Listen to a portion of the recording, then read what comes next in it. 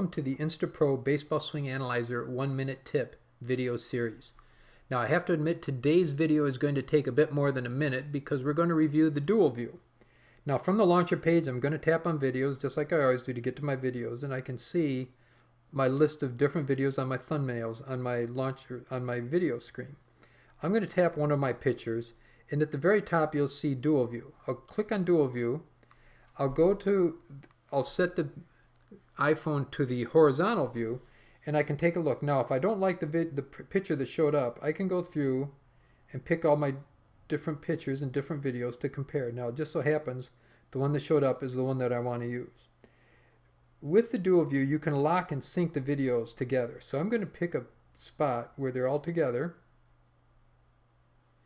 Get their knees about the same height. There we go. I'm going to lock them. Then I can tap the play button feature, and they start to move, and they sync up at about that one same spot. And I can compare them next to each other and see what their motions are like. Let's pause that. Now, one of the other things, I'm going to swap this. I'm going to swap it.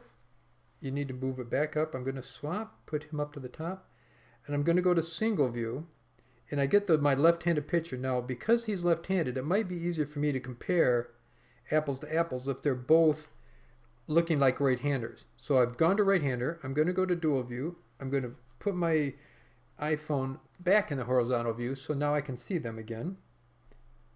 And let's press play. Now they're out of sync, so I'm going to stop it. I'm going to scroll. I'm going to unlock it. I'm going to scroll him up, and I'm going to scroll both eye up. I'm going to get them back to that knee position that I like. Let's move it up a little bit. There you go. And I'm going to go to the other gentleman. There they are. I'm going to lock it again. And now I can compare them as right-handed pitchers, which is a little bit easier to see what they're doing. Now the great thing about the dual view is over time, if you're practicing and drilling on different exercises with your motions, whether you're batting or pitching, you can go and put your earlier version on and then the version that maybe be a week or 2 weeks later and compare yourself. The dual view is a real strong feature within the insta-pro baseball swing analyzer, and I hope you take advantage of it. If you have any questions, just leave us a message. Thank you.